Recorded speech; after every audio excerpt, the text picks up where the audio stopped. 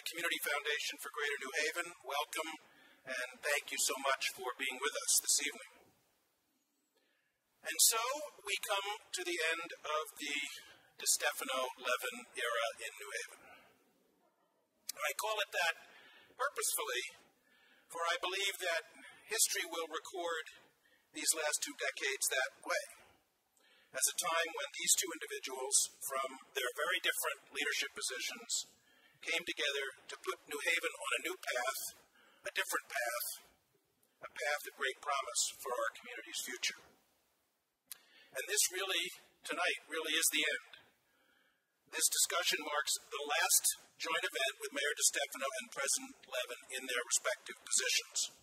So what a fitting way it is to close this era, taking a moment to consider what it all means for our community.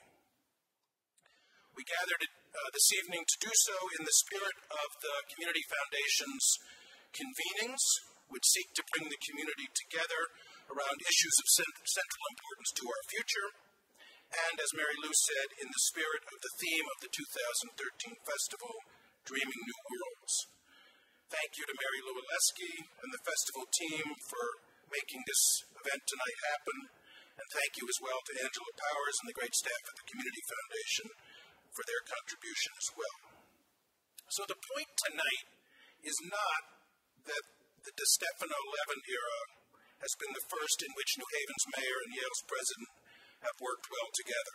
To the contrary, historians tell us of the close friendship between Whitney Griswold and Dick Lee in the 1950s, and I know from my own experience in City Hall in the 1980s of the mutual respect and affection, as well as the close working relationship between Bart Giamatti and my old boss, Ben DeLito.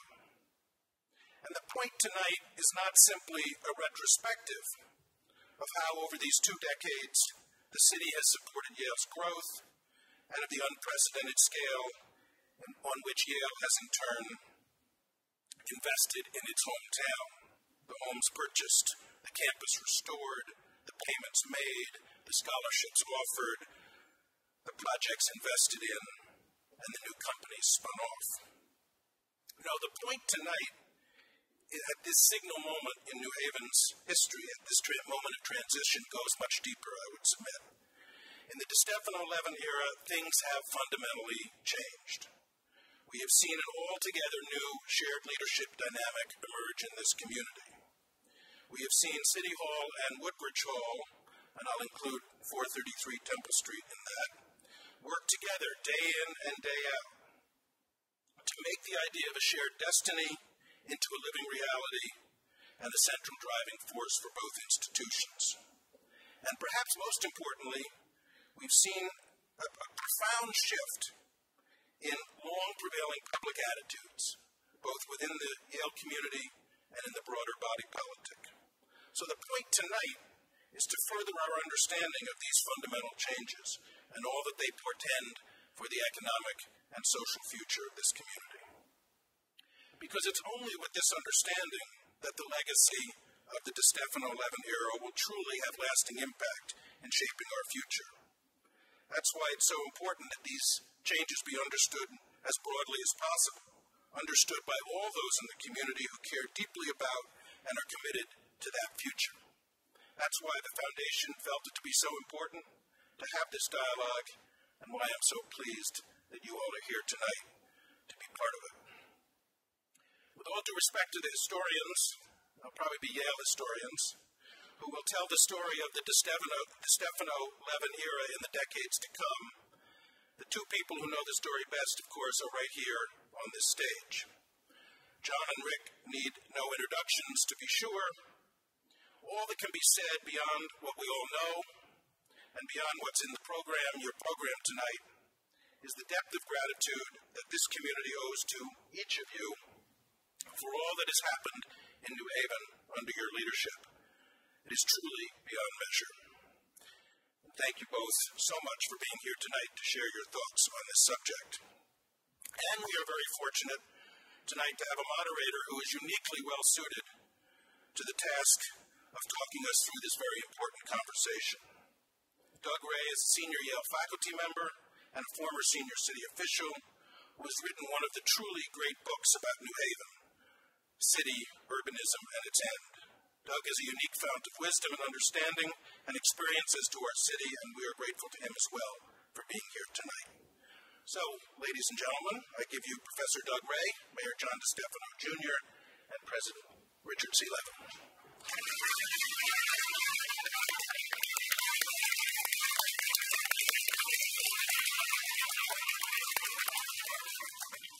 Thanks very much, Will, and we're glad all of you are here. Let's begin, Mayor, with your take on Rick's accomplishments.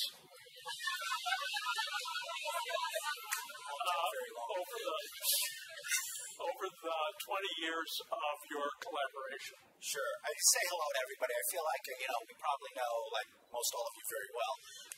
It's good to be out here today. That being the case, notwithstanding that, I want to be clear. Parking meters go till 9 p.m. That was the Board of Aldermen's idea, swear to God. So just be warned, Mary Lou understands this. And I actually want to thank Will for the DeStefano-Levin thing. You'll get your $5 later for putting it first. And it's great to have Jane Levin and Kathy DeStefano with us here today. And actually, I'd say this. We may have talked before, I don't know. So I would say three things that I thought were great about Rick. And I think the first one is the probably most important thing we do as managers is to hire great people. And for the city, what that's meant is the city wouldn't have been able to do its immigration initiatives. The city wouldn't have been able to do its challenge to New Haven Savings Bank demutualization. We had a public interest law firm at the law school. Fully supported by the deans, everything else.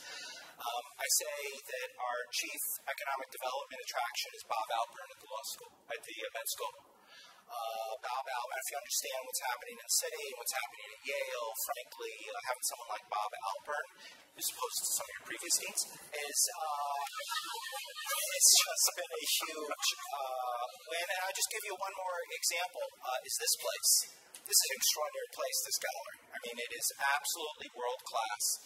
But you don't appreciate it till you see the New Haven Public Schools. Every New Haven Public School student comes through this building several times during their career in New Haven Public Schools. It is a huge asset. And Jock Reynolds, I would kiss his rear end on the green anytime. He is my hero. I say that generally. So I think hiring great people has been one. Second is the internationalization, to my mind, of the university. The change in the student body, the faculty, the center up on Prospect Street, the beachhead over in Asia at this point. The internationalization of this brand, I think, is a big deal and brings a lot to this community and attitudes of what we think about. And just imports talent, human capital, which is huge. And the third thing is, Rick has an affected relationship. And so I'll be honest, and I watched Ben and Jamadi when I was CAO and Human Development Administrator. I often felt sometimes there's the appearance of relationship and then there's the substance relationship. And the only way you know that is what people do. And it doesn't mean people are bad people or we don't like them or love them or stuff. But it's been, it's been genuine and it's been real. And the way I think it's worked is it hasn't been transactional. It hasn't been a transaction. Well, sometimes it's a little transactional. But excessively. Hiring and bringing great people, talent, to professional staff of this place, making this a gateway to the world, I think has been a big deal. I don't know what you think, whether it's as big a thing, but I think it's been a huge accomplishment of yours. And the third thing, it was not affected. Even little things like staying on Everett Street, even though you really hated the fact that I built a school there. I never got a vote on Everett Street again. A vote? You did. Okay. It's my perception, but those three things I think were the biggest. Thanks. Thanks, Mayor. Rick, 1993 to 2013, 2003 was kind of the halftime. And in a speech at a university in Cleveland, I think it was Western Reserve, You went on at some length about how wonderful it was to have a strong and willing partner in the mayor of New Haven. So let's expand that, and let's hear your summary of John's achievements.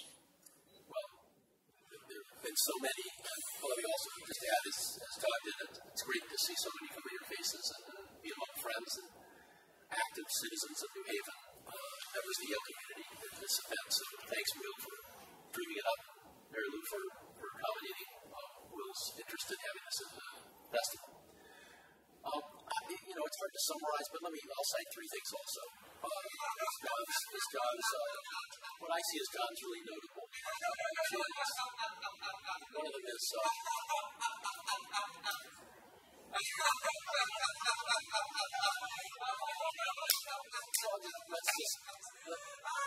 let's just talk through this,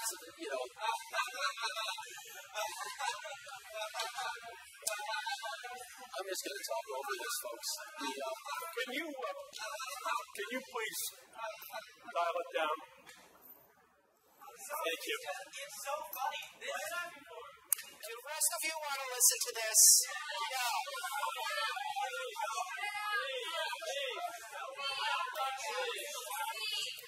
It's a joke, so we're laughing at it. Okay. Yale is a parasite. Let's just go. Why Yale pays no taxes to the city of New Haven, even though they're Can I courteously ask you to be quiet and allow these people to speak? And we're doing questions at the end. And we'll do We'll stop laughing, but it's pretty funny. We think they're funny. We're here to listen. So would you let us listen? I think maybe you have no other idea. Yeah, this thing. Okay, let's try. You speak. And if it doesn't happen, okay, Rick, let's rewind. I'd asked Rick for his take on the mayor's achievements, and he had begun to answer that. And why don't we just carry on? Yeah. So I hope you give the respect that any speaker at Yale is always afforded, which is that the audience has a right to listen.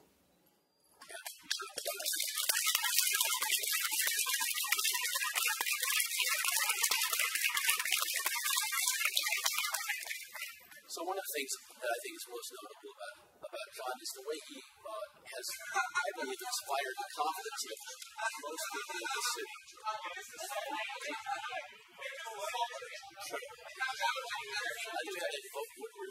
Just have officer. I think we're going to have to ask. Officer, I think we're going to have to ask him to leave.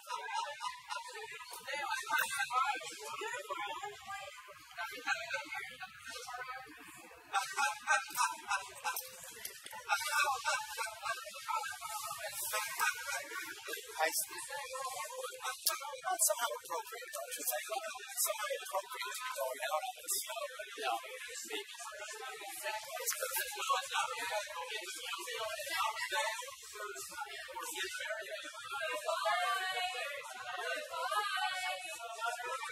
I think you've made your point. I think having made your point, you have two choices. We'll just either stay quiet or leave.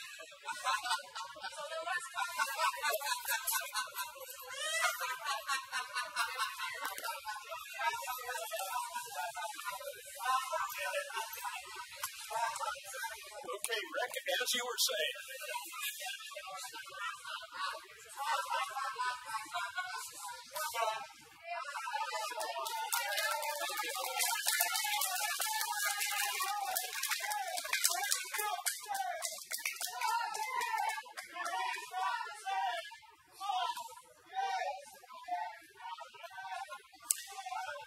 Actually, it's at this point I'd say they're actually our second largest taxpayer.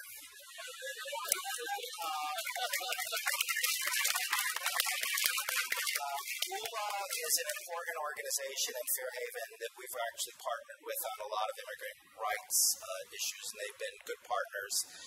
And I think one of the things we've learned together, working together, is, where you have common cause, you work aggressively on behalf of them, and where you have disagreements, I think what's really been important is to have respectful disagreements among us, of which I have more than my fair share, I might want to add. You were talking about me. You were supposed to say enough about me. What do you think? Please. Okay. Of certain elements notwithstanding, I think John has, by way of really connecting to people in the city, he cares passionately about the well-being of the least advantaged members of our community, and it shows through all the time. And we've done so many events together in different neighborhoods where we've spoken. I'm always just so admiring of the way he's able to connect, show his empathy, which is not affected. It's genuine. It really comes from the heart, and he's able to communicate that. And in a way, that has given confidence and hope to a lot of citizens in this town that did not happen so recently before. They know they have a leader who cares about them. That's, I think, very important for the fabric of the place. Second, I would have to say, again, his third point was about our relationship. I think the mayor's courage, political courage, in embracing a partnership with Yale should not be underestimated. He took considerable risk in 1994-95 as he was elected in November 93. As our relationship began to build, it wasn't obvious that this was an easy thing to do. And that you hear there's still people out there who think that Yale makes no financial contribution to the city. Well, actually, when you add up the commercial taxes we pay, which are the second largest in the city, the voluntary contributions that we make toward the city's budget, and some of the what comes into the state's coffers through the pilot program, the city does well by Yale's presence. And what the mayor understood was that Yale's growth was actually good for the city. That more faculty, more staff, more students meant more renters in the neighborhoods, more home buyers, meant more retail business, and it also even property expansion by the university turned out to be good for the city because there's a payment in lieu of taxes regime, and every time Yale bought a property, we upgraded it, and the assessments went up. So actually, the city came out ahead in most every situation. So it was not easy for most people to see this, but the mayor understood that this was all, that Yale's growth has been good. He's encouraged it. He's been our partner in making it happen. And he even, took the risk of coming to us in about 1996 and saying the properties on Chapel Street are going to be auctioned off, and we'd like you to, you're the only buyer who could buy them all, and actually develop them with some coherent plan in mind. And so we of course stepped up, and that's when we brought Bruce Alexander in, and of course he's been a phenomenal part of this partnership. So the courage to embrace the partnership, which was in truth harder for the mayor than it was for the president of Yale. So I really respect that. And third, I'd say a notable achievement of the last few years is this, what I think is this wonderful effort at school reform.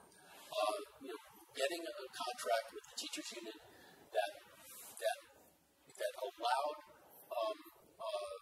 performance of the schools and of teachers to be evaluated, and has worked with all the constituencies to make a serious effort to improve the quality of New Haven schooling. I think that's going to have a huge payoff. I mean, the only way out of the cycle of inner city poverty is through education, and I think that's everything matters, jobs matter, services matter, but ultimately it's education that's going to drive permanent change, and the mayor's understood that for a long time, and finally had the political opportunity to act on it back in 2009, and I think we're really making progress. I'm excited about that. Rick,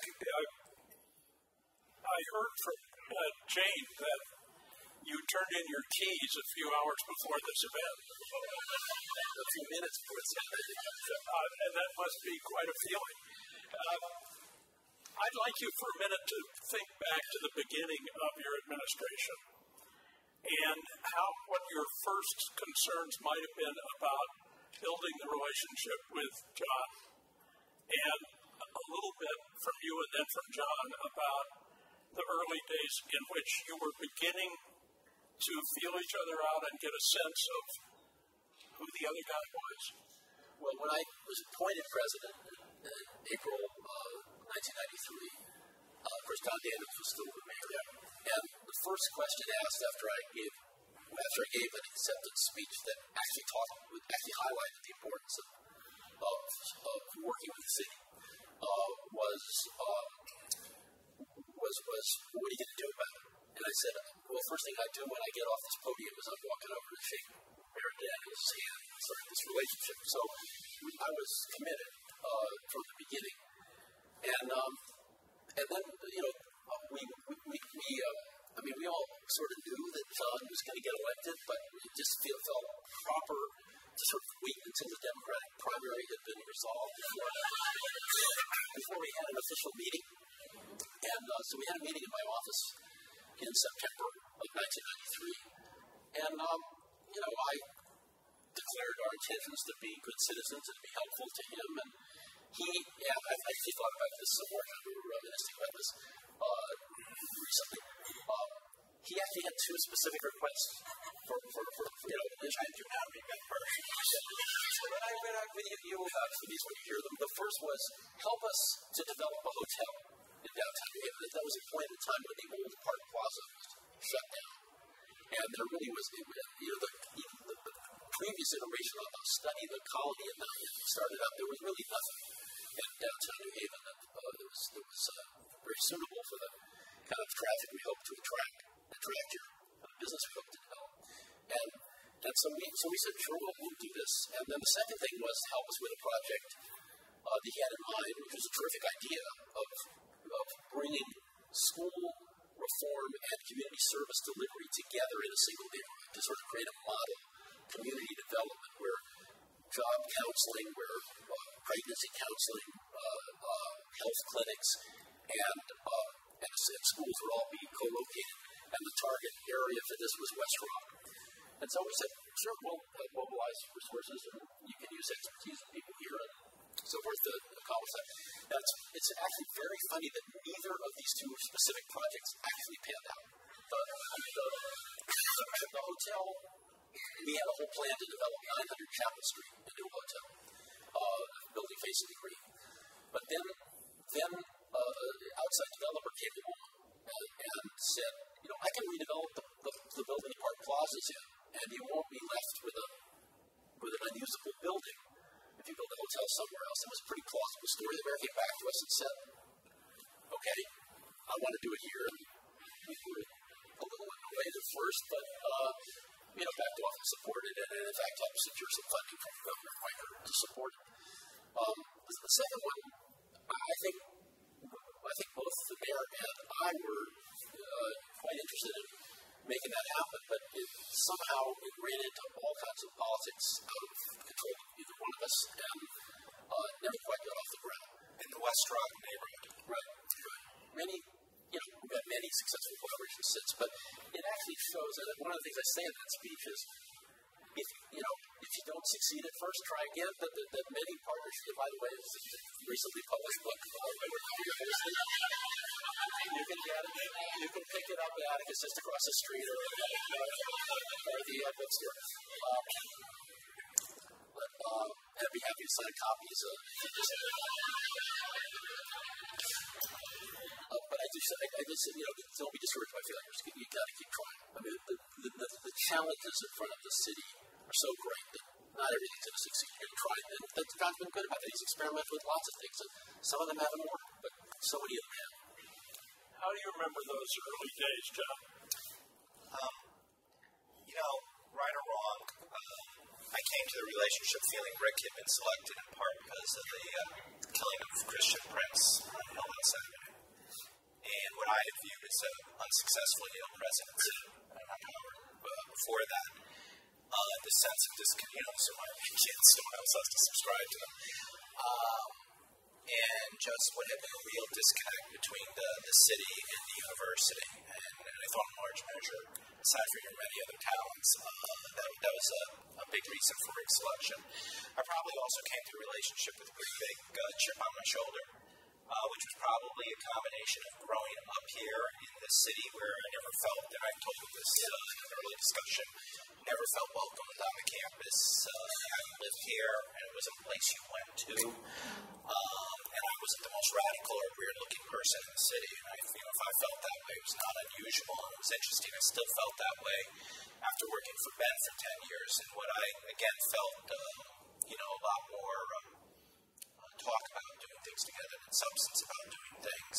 And so I did. I had a chip on my shoulder about the relationship, and I am sure it came through at times. A lot of unresolved anger. Genuine anger from time to time.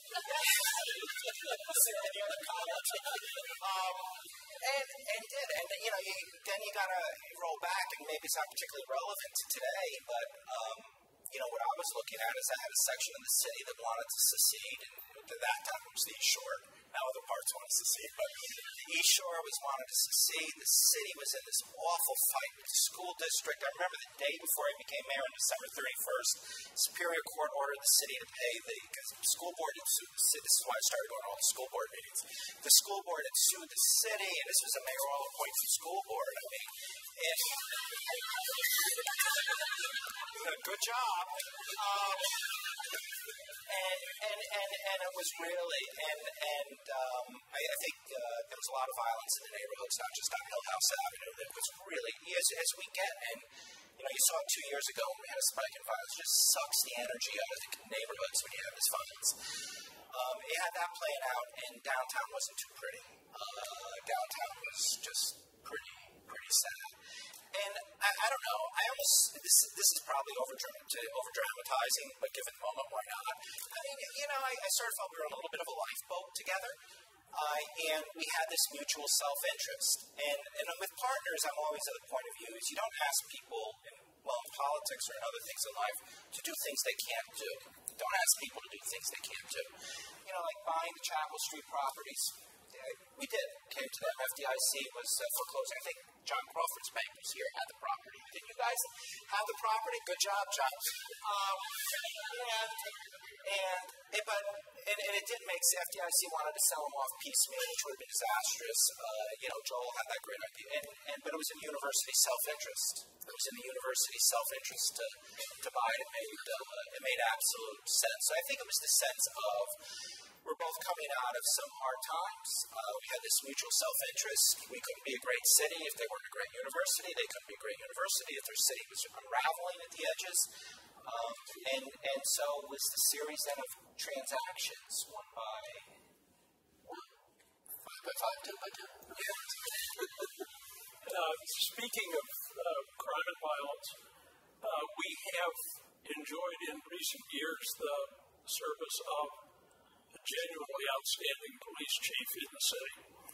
And if I understand the lore correctly, both of you were in some degree involved in recruiting Dean Esserman to New Haven.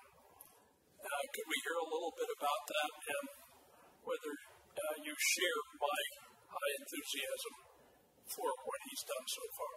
Well, really, you ought to be asking the next mayor shares the enthusiasm as much as that's a serious issue for you all to talk to your candidates about. I didn't know Dean when he was here under Mayor Daniels.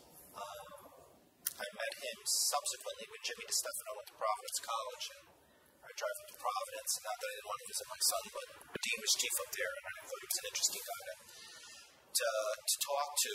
And actually then we sort of engaged over this issue. David Kennedy, if you know the author, David Kennedy wrote this book, Don't Shoot, about violence suppression, a particular way of doing it, and blah, blah, blah, blah. And Dean seemed to be at the right fit. Interestingly, Dean was available at a point in time. I actually think some of the attraction for him was to bring his family back to New Haven. He had lived in East Rock. He had known Rick when he was Jay. He actually knew the families knew each other back in the day when Rick was young. And old habit graduates, knew them, and Rick, actually I remember I had Rick call Dean during the process about this, and was supportive, good team effort. True. And I think I'm very high opinion of Dean. I think he's terrific. But John asked me to help with the told me he was being recruited, asked me to help. I had a couple of conversations with Dean. He was very interested. He'd been doing some teaching in his last job, and so we were able to work out some opportunities for him to do some teaching at Yale, which he loves doing, and so it's worked out great. It's great. Is it true that as time passed and the degree of trust between the two of you grew, that you raised the sights a little bit and became more ambitious as you went? I think the city changed and the university changed, and I think the challenges and the opportunities were better. Late 80s, really the early 90s, tough economic time, right? If you think back, got into the Clinton years, state government was flush with money. It was easier to get things done. There was some things began to happen, and so some interesting things began to happen. The life sciences, the transfer of technology, and the life sciences began to achieve some scale. Witness Alexion. Earlier, I guess it was this week. It was earlier this week, I guess. And those companies started to emerge. I think the other thing that started to emerge is actually something that with all of you is lifestyle change in America. Traditional two-parent, two-family households, non-singles. Rental housing began to get hot. I think the city made a smart decision in the late 1990s, which was to take all the Class B office space downtown and start converting it to rental. We were talking today, we started doing some things. Actually, I think one of the first things we worked on that worked out really well, I was at Wexner School today for 8th grade graduation. I was telling Rick this. And I came out on Foot Street after we did it, which is perpendicular to Dixwell. And there was Elm Haven, now Monterey. 800 units of housing, 406 high-rises, 400 in garden style, streets out there, and there are these houses, which, as I was telling Rick today, they're 15 years old now, in the neighborhood, and it's just gangbusters. Interesting. Enabled the northern expansion, I think, of the campus as well. We have the famous discussion of the cemetery. What were you going to say? I'm trying to help you. I think it's an interesting case study of how we're increasingly more ambitious. Douglas Monterey is a project, and the project is Hope 6 project. It was an early stage of our collaboration, but one of the earliest things we did was help with the grant writing to HUD to sort of make that happen. Well, we were there, right? Yeah, that's it. Yeah. That's why I wanted to. So, we kind of had people working to put this together. Jim Farnham, we came Jim Farnham to write the grant at our expense to make it happen. So we felt a little pride of ownership, even though it was, money for the city has done so well. And as that started to stabilize, it just so happened as it was starting to go up, we were in the process of a kind of master planning, as we call the process of not a master planning process. So we didn't actually pinpoint, exactly what was going to be built where, but we established guidelines for different quadrants of the university. So what kinds of buildings belong, like any little house, obviously you can stay with the historic character, and Science Hill you can build modern buildings, and just a sense of guidelines for what different parts of the university should look like over time, and how they should be evolved, how signage should change, a whole lot of things like that. So we had not paid any attention to what, if you look at the clock of the map of the university looking north of Whitney Avenue, would be it was 9 to 9 o'clock to 12 o'clock part of the map, which was really the part behind the cemetery. And we took, as a sign of the stronger relationship, Bruce and I went over and talked to John and showed him before this master plan was fairly early stage of the preliminary thinking, showed him what we were doing, wanted his insights and ideas about it. And he said, well, what about that? What about the area behind the cemetery? And we didn't own it; it wasn't ours. But there was a site for sale back there, the old laundry site, which we were now at the police station. And it was actually John who said, maybe that's, let's get ambitious. Maybe that's an area you should redevelop, and maybe you can contribute to anchoring this improving neighborhood. And as you know, we went to help the health plan there. First the police station, then the health plan. Community center, which rationalizes the college decision, I think. Yeah. And actually opened up the logic of having two colleges where we're going to put them so that you can, and now they can walk between Science Hill and between the two colleges and the gym, behind the cemetery. It doesn't feel like foreign territory anymore. So a lot of it all worked out great. So we didn't rehearse this, but I got this question. So what did I do to infuriate you the most? I have a much only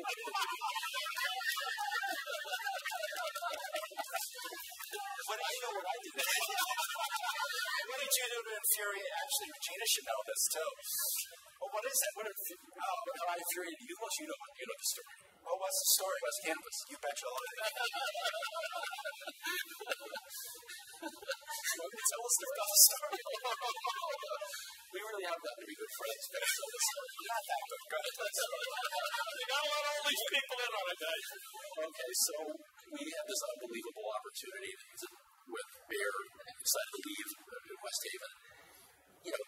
What was probably if you had to build the science labs alone out there from scratch, it would be $600 or $700 million project. It's a lot of lab space. And very high quality lab space. So it was a huge opportunity for us, not to mention 136 acres and lots of other space, wonderful space for storage of our surplus art, museum collections.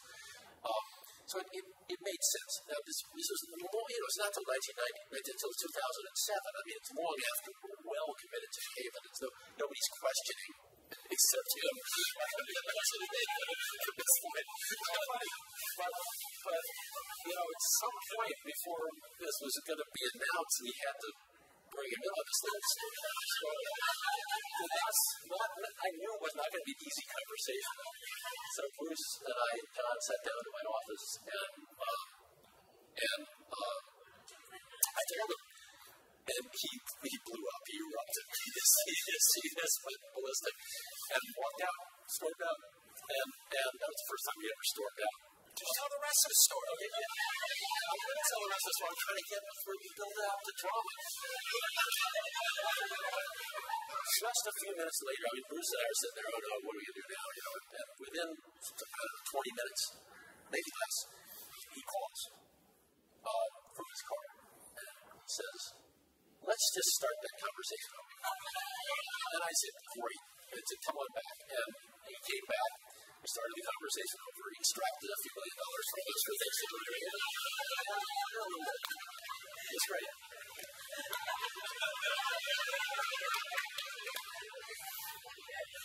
John, your turn.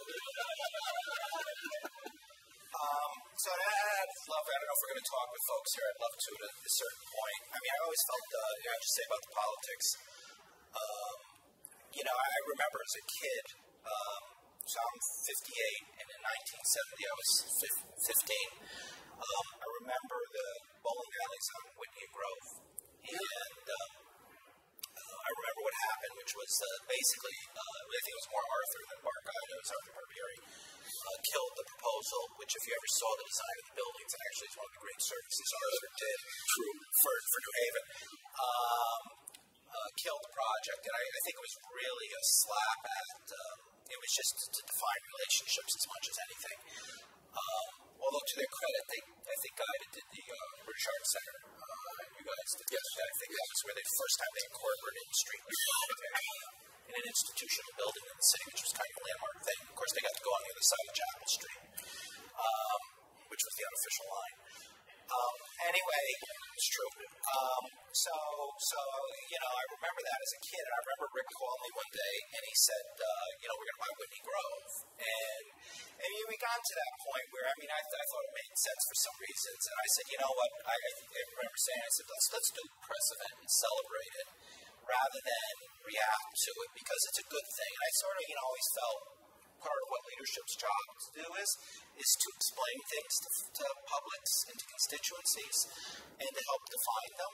And sometimes it was my job to stand up for this constituency in the city for things like that, and it's easier coming from me. And my strongest challenge was actually 2001. I don't know if you remember that. It was the Looney Challenge. I'll never forget Marty, good friend, ran these ads. Do you remember them? The two brick pillars with the wrought iron gates with ivy on them with dollar bills, and we had tested it before. That would ever form. We had tested it in polling. It was like the public had completely gone over it. I mean, I think it just, it's sort of the substance. When you have substance and it's retail, and I think a lot of the Yale stuff, the home buyers program, the community gardens program, because School of Forestry is a wonderful emissary for this, just to work in the schools, really retailed the relationship in the community in a nice way, which doesn't mean they always agree, obviously, but just, it provided a context that people were able to say, well, this isn't all bad or all good. It's a little more nuanced than that. And I think there was a recognition that we each had our constituencies, we each had our needs, and we were well served where we could to support each other in a smart way. One of the striking things about what you guys achieved, or what the city achieved, is the high quality of the fine-grained retail and entertainment fabric downtown, which was just not there 20 years ago, and is there in a big way today, and enormously improves the quality of life and the attractiveness of the town. Take some credit. Bruce gets the credit, I think, more than anything. I was upset about Barnes & Noble, if you remember. I was originally upset about Barnes & Noble because of its impact on co-op. And I said, well, the co-op's authentic, so I complained about that. And actually, I complained to Bruce last week about Lila Rowe not fitting the formula of what we want. And I think there's a tension about that. I mean, nothing against Panara across the road. A good friend of mine is Charlie Nagaro, who owns Atticus and Chivasso Bakery. And that's there's going to be marketplace issues, right? And that's survival of the fittest or not. And I think that the university, I'd say, has done a wonderful job of taking ownership of retailing in a coherent and positive, usually positive way. I think there's just got to be caution that there's a rub to that, not everybody may fit the formula, but overall, very, very good. And I would just say that to the challenge, as I continue to give gratuitous advice, is the keys to his office.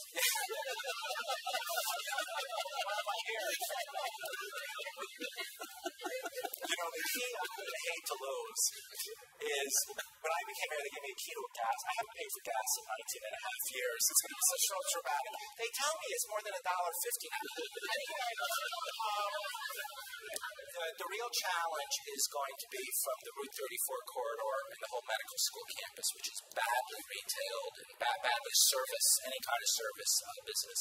And it needs a kind of coherent plan that the university, which I think has really been hugely positive, not only for campus constituencies, but for town constituencies as well. And can you do anything about Lila Rowe? I'll give you it. If you listen to this conversation so far, you might conclude that there's nothing left to improve in this town. And, in fact, there are things left to improve. And I know neither of you wants to give gratuitous advice to your successor, in John's case, whomsoever he or she may be. But what would be at the top of the agenda for you, the two of you, if you were starting out again in 2013 to address major issues in the city? Let's go with Rick first. Well, I think some of it is continuity. I mean, I would say, keep the partnership strong because it's been good for the city. Pursue the school. Don't let the school reform momentum drop. keep that moving. That's an important long-run initiative, and it's going to take 15 or 20 years to really pay dividends. It has to be sustained, and I'd say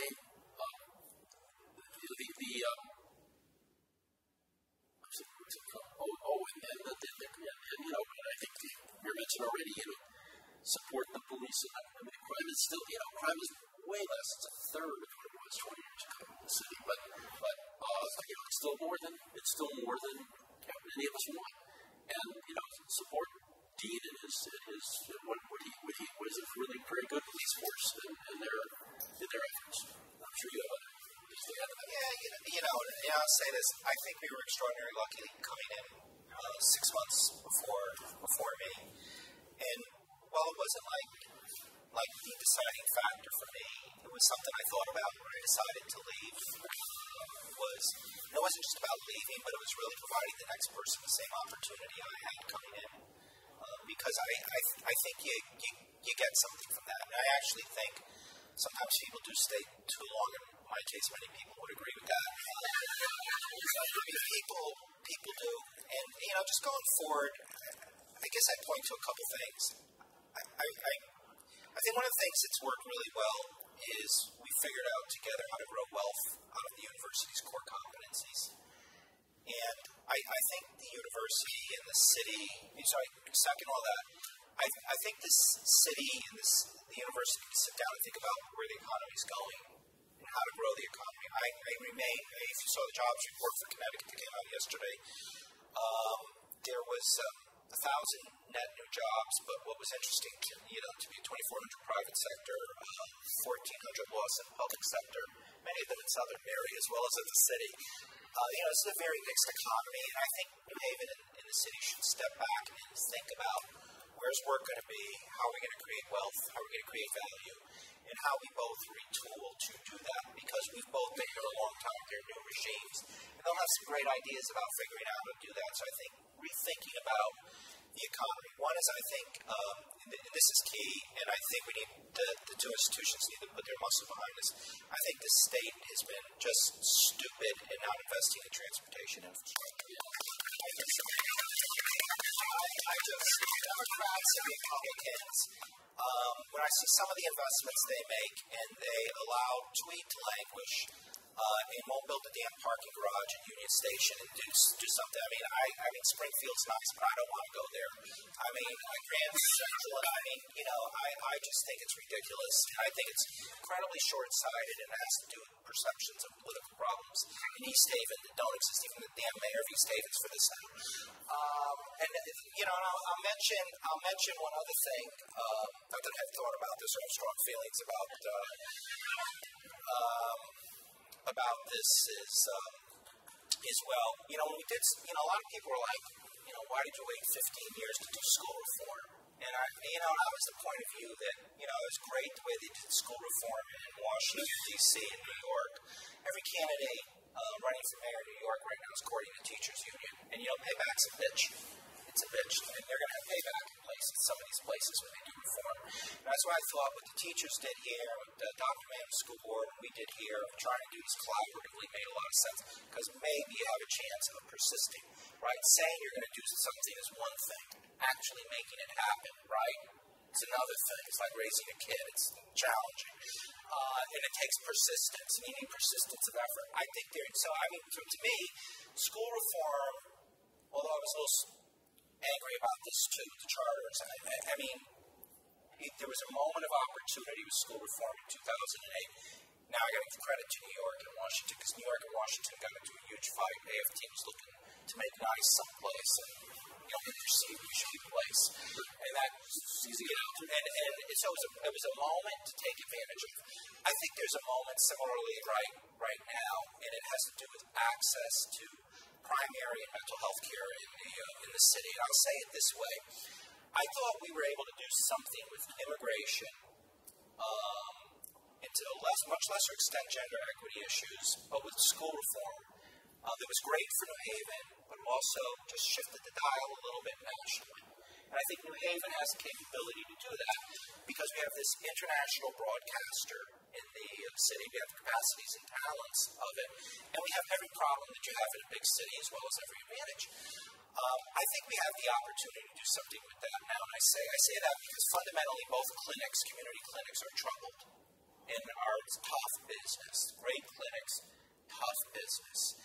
I have an incoherent healthcare system in the school district right now. I see 20,000 kids a day, and there are some siblings who I don't yet have. The hospital has a merger. I've said this to Marta, and I've said it to Bob Alpert. I think the Howard Avenue, it's just the primary care facility is just not good. And they know that, and I think they reckon with the merger, there's an opportunity to address that and reconceptualize that. And I know part of it's because of the nature of the med school, which is, not general practitioners, more specialists, blah, blah, blah, blah. I think there's a great opportunity. That's how I do my public policy. I actually think there's a moment to do so, and this is one of the things why I do regret leaving, is being able to think about things like that. Because most of the time you spend, fixing the huge blunders you make, and of course the people who work for you. Your favorite staff meetings, just tell me what you were thinking when you did this. I just want to know. Tell me, I want to know. I'm curious. So anyways, I think we ought to have a discussion about how we're growing wealth and how we're going to grow wealth. And maybe that's not just a New Haven discussion, it's a regional discussion. The second thing I'd really point to is this is just insane with these transportation assets. And the third is I think we could probably do something really cool with access. It'll save money for the institutions involved and for the residents of the city. It'll make us a healthier, smarter, better place. That's what I put on my Christmas tree. If I may add, I agree with you about healthcare and the way you characterize it, but I would actually characterize it even more broadly because yes, we need better access and better, more rationalized primary care. And there's no question about it. And the medical school isn't really the right place for it, but it doesn't mean the hospital it shouldn't happen. It should happen. But New Haven becoming a major destination medical center is much closer to a reality today than it was 20 years ago. I mean, the level of cooperation and trust and teamwork that now exists between Bob Alpert and Marta Borgstrom, it's another sea change in what was always a very tendentious relationship between the medical school and the hospital. Today, it's really seamless. I mean, we really have a fabulous working relationship, and we are upgrading. I mean, we have hired great specialist physicians and surgeons since Bob Alpert's been here. It really is getting much stronger, and we are over time drawing more referrals from the whole Northeast and even around the country, around the world, where we have world-class people. And that, if you look at, the American economy, I mean, healthcare is still going to be a growth sector, I think, over time as an aging population. And so, talk about where jobs are going to be created. Yeah, biotech companies are great. They're dynamic, but they don't employ that many people. But, the medical care delivery system employs a lot of people. And I think that's a source of future potential. If we go back to John's mention of transportation, Rick, it's my impression that the two-career family has become more and more important in Yale's hiring. So we have two high-powered people, both of whom need first-class jobs. And New Haven, for all its wonders, is a relatively small market. So, and many of our competitors are located near larger cities or in them. So it seems logical that we need to improve transportation so that New Haven is closer to New York, measured in time and inconvenience, than it is now. That's a big lift. It would require enormous public expenditure, I think, or very substantial. Do you think we can look forward to a major effort by the state and the university and its many allies in that field? I don't think the state is interested. I know that. We've tried. And I don't think it is. And I think, it's not so much the money. It's, again, I'll go back to where I was using about school reform. It's persistence of effort. The virtue we had. Tony Blair said this wonderful thing, and we saw it.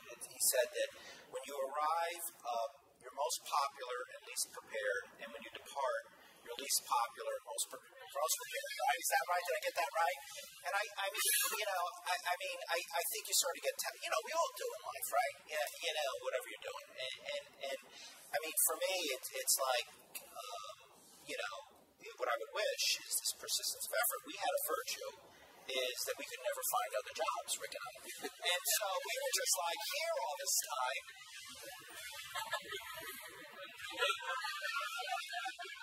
The normal schedule for train between New Haven and New York in 1900 was 1 hour and 20 minutes. And there were some faster express trains. This is with steam locomotives. I mean, it's appalling that two cities, 75 miles apart, don't have faster transportation. We have just absolutely absurd. And I learned from Jane from some conversation with the Metro North worker that we could, I've always thought, and I think it's true, that the roadbed needs tremendous amount of work. But even with this roadbed, better equipment, we can cut the schedule. Really important, I think, to have that happen in the next 20-year cycle. We have some questions from the audience, and the gentleman who left early will be greatly disappointed to miss this question. How does or doesn't the recent purchase of High and Wall Street fit into the broader town-gown narrative which you're constructing? I mean, I don't know. I never saw it as like a big deal. I thought they should have paid more for it. And at which point Bruce sent me an email saying I insulted his integrity or something. He got so emotional with it. It was just a business discussion. Sometimes you wake up the next morning and you're smarter. I did, and I mean, to me, look, my job, if I was to say to Peter coming in, the best thing Peter can do for the university is what I think I've been saying for 20 years, is make it the best university in the world. Make it the best university in the world. We're going to benefit from that. And to me, if this is the idea of being a big deal, frankly, I mean, it wasn't like I ever had a resident at Mayor's Night Out and say, geez, that wall on High Street. I mean, it just wasn't. I mean, they do care about things like, are there enough cops in their neighborhoods, and are they walking beats? They do care about whether their kids are reading on grade level. I mean, to me, I guess, you can have to go fight about it, but to me, that's so 1960s, Think about what's on those streets, right? The Sterling Library, Yale Law School, the Beinecke Library, Berkeley College. We're not going to be tearing those buildings down for 100 years, 1,000 years. Those buildings are here. So it's not like we're going to all of a sudden eliminate, to build right across the street and eliminate that space. It's going to remain open space. The buildings already frame it. And they're buildings that are going to last a long time. So the worst, and we have no present intention, but at least the option is now open that you could have the pedestrian treatment that we've given to the one block in front of the library, to all 4 blocks. And would that be such a success? But in the end, nobody uses this as through traffic. In the end, I think the argument is really about did the university pay a fair price? So, that's an argument. That's a fair issue. What's fair, right? What's fair? And again, my feeling had always been is that, like, this was an important deal to them. I had wanted the $3 million in my budget to balance it this year. I mean, we're going to see each other on another day, even though other people may be sitting in these chairs. If you're going to make every deal the deal, you're not going to have a relationship, right? Like, Kathy, right? Some days you win, some days I win. I mean, it's just the nature of it. No, seriously, I mean, you can't be an Ayatollah on every issue. Is it not what you say? Finally. Kathy, can I give you my microphone?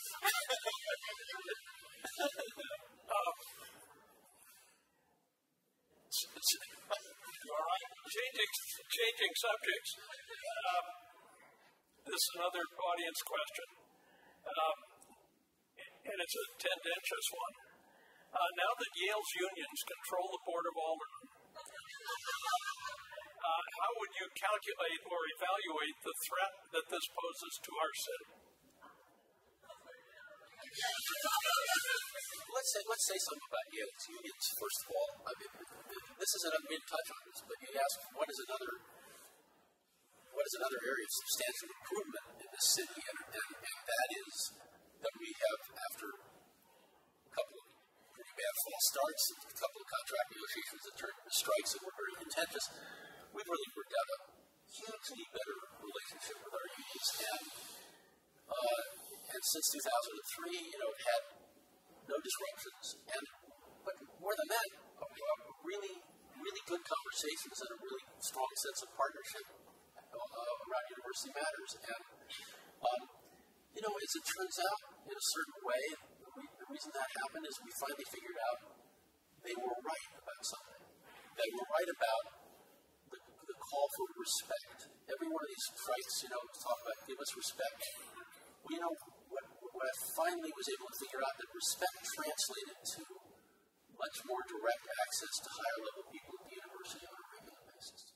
And so in 2003, when we settled that very contentious contract, we set up a mechanism whereby the unions would meet regularly with people, the union leaders would meet on a very regular basis with people at the vice presidential level in the university.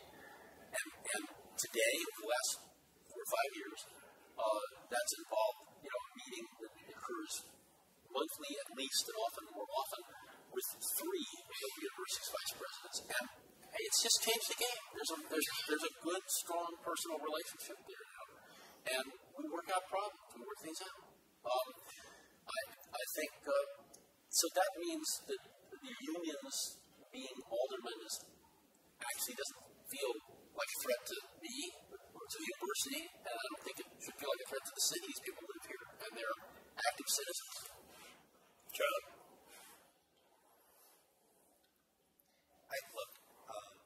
When people talk about the Democratic Party, one party town, anybody knows our Democratic Party.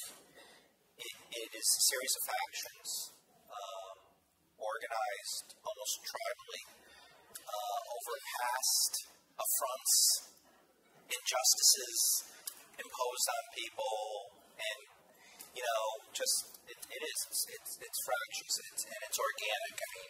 It's not as party politics used to exist years ago. I think we talk a lot of time more about process than substance. I think that the way you practice good politics is you have a mayoral election in 2013, and you say, what do we want for our public schools? And, have an honest discussion about how you get there. And frankly, most people don't find that particularly interesting and don't, frankly, vote on education. But you try to have that discussion. You do talk about how you're going to pay the bills here.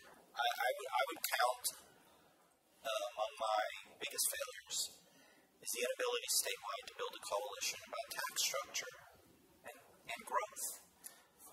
How land use, tax policy, transportation infrastructure all relate to growth, that healthy suburbs revolve around healthy center cities. Problems with the existing tax structure, our Keno-based tax structure, that, I really feel like I tried to do that in 2001 with the Property Tax Reform Commission and in the gubernatorial race, and it just wasn't able to do it, right? You can have great ideas, but your politician's job is to sell them. You got to sell them. So I think, what all of us should do is bring these discussions, not to label or union or not union, but to what's important to families. And it's a good place to go from. That's how I look at it. There are always going to be factions. There are always going to be groups. They're going to assert. And over time, it changes.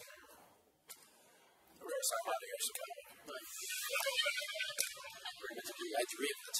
We talked in the 90s about trying to, I think spend time with Governor Rowland talking about regionalization of the tax base. It just makes sense. It's crazy now. Everything's dependent on municipalities, but the disparities in wealth and opportunity are so great in the cities in the South. This is an audience question for John. There are actually more than one university in the greater New Haven region. And Yale is, of course, first among equals on historical and other grounds, I suppose. But what promise is there in cooperation with other institutions of higher learning in the greater New Haven region? You know, American Payson, President of Southern's here. Gateway is really important to us. To this community's workforce development tool. What we may have thought gay community colleges were 20 years ago are not what they are today. They're really the place that people go to get retrained, get certified, prepare for work. I felt strongly about locating Gateway downtown because I felt it needed to be at the center of what we were. It also solved the land use problem quite honestly, very nicely. But that wasn't the motivating factor. It really was to have it here among the center of employers. And I think actually Gateway has and continues to be hugely important to the city. You know, I need something from the Board of Regents, so I may regret saying this. I think Connecticut has a crazy structure. Actually, I think I said this with the last Board of Regents, the one who only came to Connecticut twice a week. The president of the system that did it. And as I said, I think we just met. I think it's incoherent governance structure for our state university system where you have this Board of Regents over these four colleges. I mean, these guys virtually have no flexibility over their budgets. They're hiring. And their course of offerings.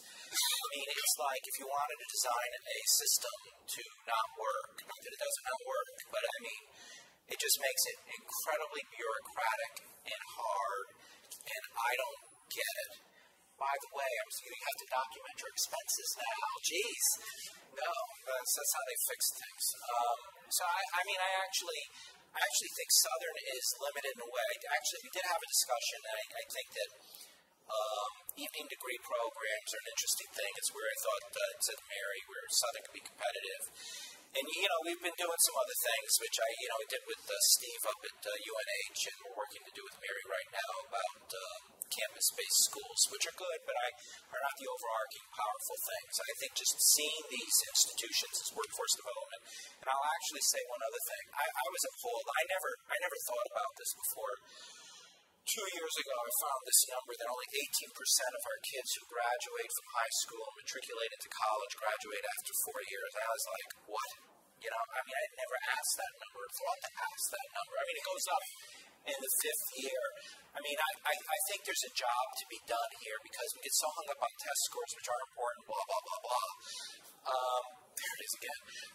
Test scores are important in everything, but really it's are you able to get into college, succeed, persist in college? Now, frankly, with Promise and Rick, Mary, and I, along with Dorsey Kendrick and Will, we've got a quorum. Probably blame breaking laws here.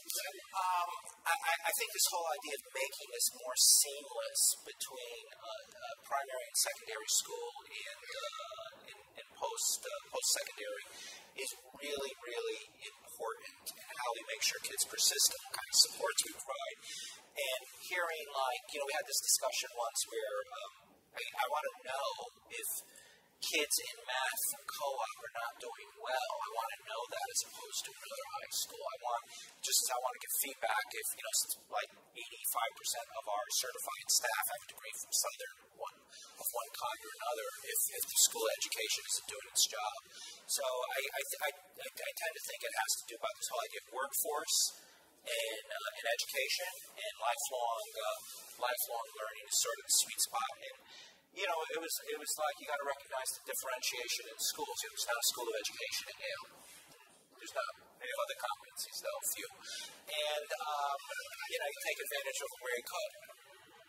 Now, Rick, Yale faced Quinnipiac in hockey 4 times this year. It was a New Haven over Hampton victory. Right, and Quinnipiac won 3 of the 4 games. When the chips were down. And when the chips were down, I understand this is the first national championship you presided over as president of the university. In hockey, we've won national championships in squash and crew and how's the football team doing, Rick? I guess that's right. We're not talking to football team. An audience question about New Haven Promise. The question says, it looks like a great success and possibly an important precedent nationally. And they go on to say in so many words, is it scalable and saleable as a model for other cities nationally? Thoughts on that? Sure. I mean, first of all, we copied the idea from Kalamazoo, Michigan, and Pittsburgh, who already have these programs. And in Kalamazoo, it's essentially funded by private philanthropy foundations that reside in Kalamazoo. And in Pittsburgh, it's largely funded by corporations. So the only novelty in this one is that it's essentially funded by a university. But the program has been very successful in those other cities, and it's been astonishingly successful here, I think. I was talking a minute ago about persistence in college. So 2 years ago, the persistence rate between first and second year of college for the New Haven high school graduates was 45%. In other words, 55% did not continue after the first year of college. Among the New Haven Promise recipients in the first cohort that started in September as sophomores, 87% persisted in college. And it's because we're following them. I mean, the program structure, we have a partnership with an organization called College Summit, which is a national organization that both helps prepare high school students to think about being prepared and helps mentor students in college to keep them retained. An NGO founded, by the way, by Yale graduate. And I think that, the Promise staff and College Summit are doing a great job, keeping in touch with these students once they get to college and encouraging them to stay. And we're very hopeful that this performance will be repeated again this summer and will continue to have high persistence. But this is a program that needs to be nurtured. Scalability was your question.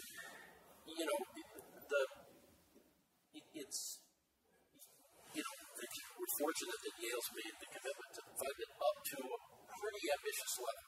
And we would have to get private philanthropy if we got to the stage, let's say, where there were more than 200 or 250 students per class going on to one of these colleges. So far, it's not. It's more like 100. So it's for a number of years, it's going to be scalable. At some point, if we really get successful, we'll need other sources of funding. John? I counted 4 observations or rebuttals.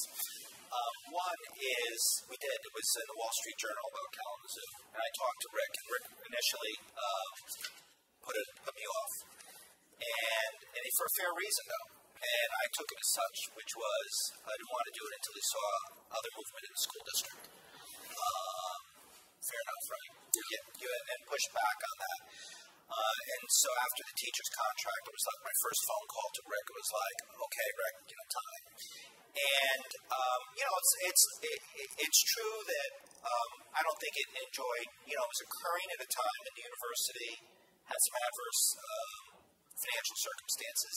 Departments in the university were being asked to make cuts. And, he's got his constituencies too, and I was aware of that.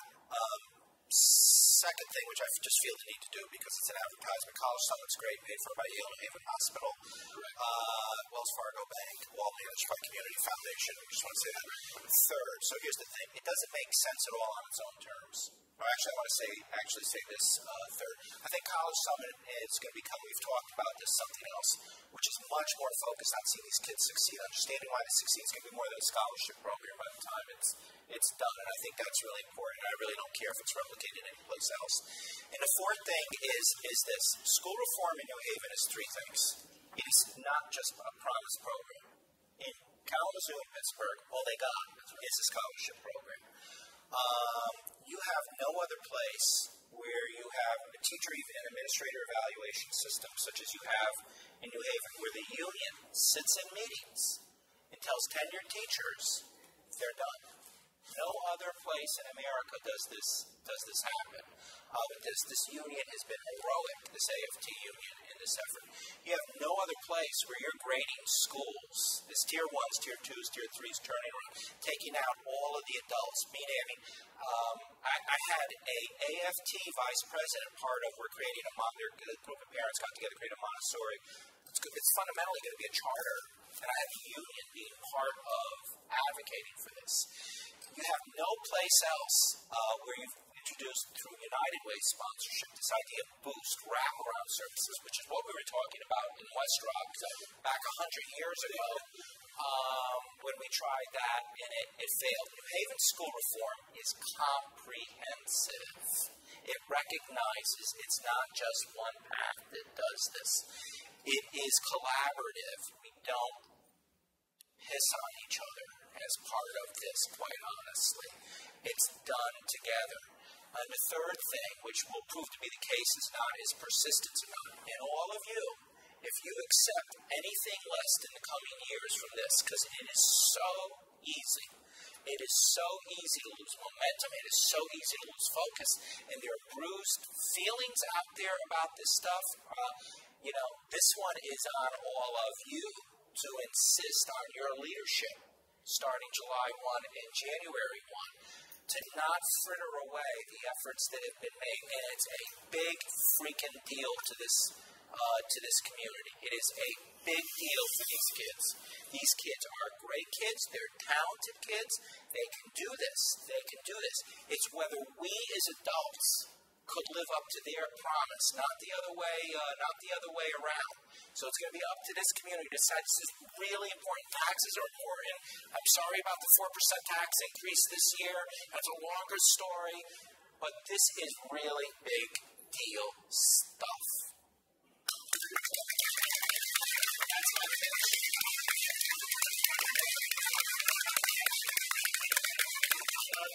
John, pursuing that last topic, taxes.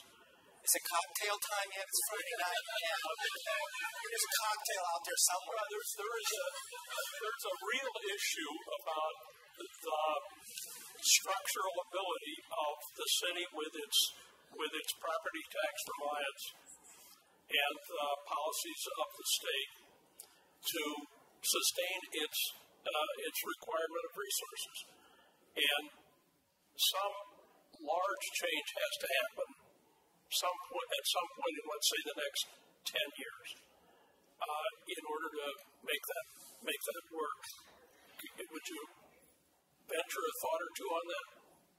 Yeah, I tried that in 2006. It didn't work out very well.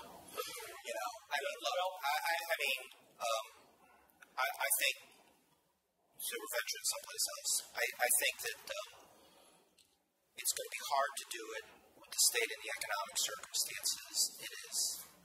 I think the state needs to organize. I would hope the gubernatorial campaign is very much about a growth agenda for the state next year.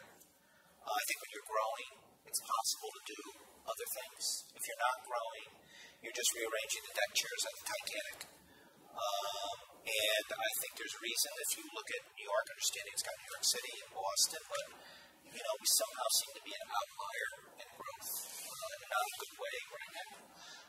So I think there needs to be a discussion about growth and how we're going to do that. And I think, this is all driven by land use. This is all the fault, as some of you have heard me say, of the Congregational Church, who, Connecticut was laid out on greens with congregational churches, and people got angry, and Milford got founded. And when they walked out, and then they got angry, and West Haven got founded. And you know what it is. Princeton got founded. South Davenport got here. And so these land use issues is like, I don't expect suddenly, who should we pick out? Anybody from Orange, Woodbridge? I don't expect anytime soon congregate housing Section 8. We're 70% rental. Trust me, when we're all dead, it's going to be 70% rental. And that's fine. And it's going to be third affordable. And that's fine. And those towns are not going to be. And that's fine. But let's articulate a growth and tax strategy that doesn't make it impossible for businesses in the middle to be here. I mean, it's the middle that pays the price. So, I mean, but you got to do that in the context of growth agenda. If you make it about affordable housing or some of this other stuff, it's just then not going to happen.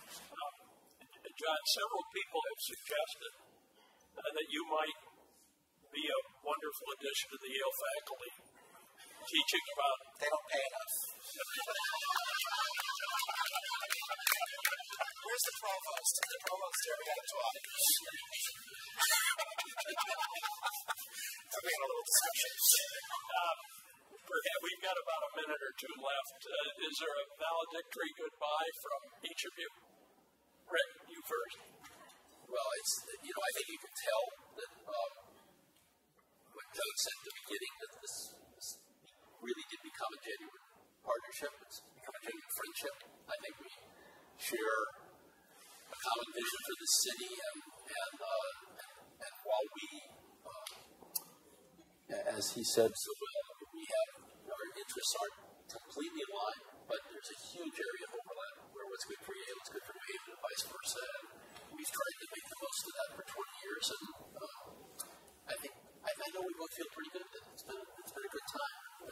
We've had a lot of support all around the community. The Yale community is, while it wasn't obvious the Yale community was going to support as much involvement in the city as we've had, it actually was not to be supported.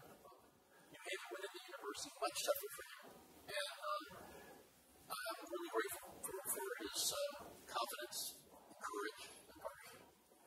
John? I'll say this. I said I came to the relationship with a chip on my shoulder. And at the end of the day, and I feel, I got to tell you, I don't like ego, as you may know. I feel great over the last 20 years, but it's not like the projects. What I remember mostly is people. And I'll tell you, and we talked about this a little bit, the experience we both had since we announced we're working on people have been, as they've mostly been to me, I've been lucky, terrific. I mean, what I leave this mostly with is what a good, decent man he is. And how much he's, even though he wasn't born here, I mean, he's been important to the city and to the people. He's helped me do my job, and I appreciate that, because it's not always an easy job. His job is not always an easy job, but it's been the best of jobs. And it's I don't think it's the longevity. I mean, it worked well, and I think as much as anything, it's the importance of character and temperament. And my friend here has a lot of character and temperament, and I'm grateful for that. So, and we're going to get that audience. And I hope they enjoy